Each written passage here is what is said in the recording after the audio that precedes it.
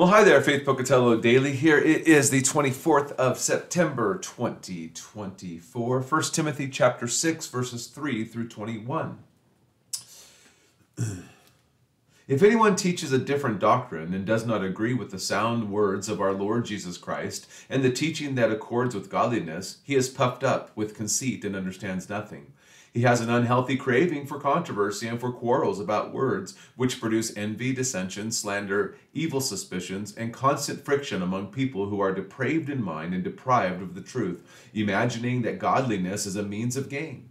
Now there is a great gain in godliness with contentment, for we brought nothing into the world, and we cannot take anything out of the world. But if we have food and clothing, with these things we will be content.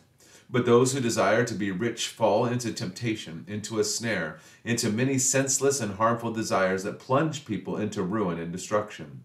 For the love of money is a root of all kinds of evil. It is through this craving that some people have wandered away from the faith and pierced themselves with many pangs.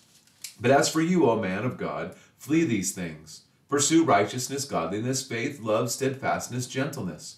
Fight the good fight of faith. Take hold of the eternal life to which you were called, and about which you made the good confession in the presence of many witnesses.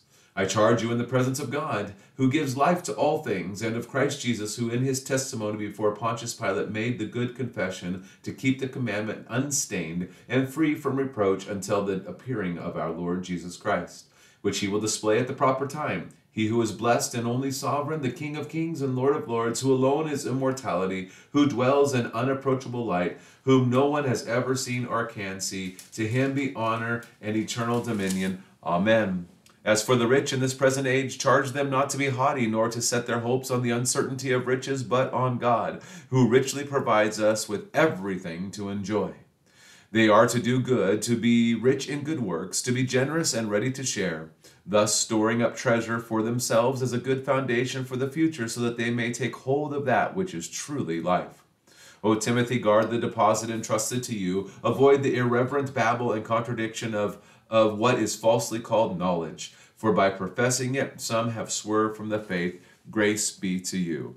Well, this is a big chunk of scripture, but basically there's a lot that the Apostle Paul is saying, and I just want to draw a couple things out. First of all, God is the one who provides everything for you, so we just need to rest in him. But second of all, we see this idea of vain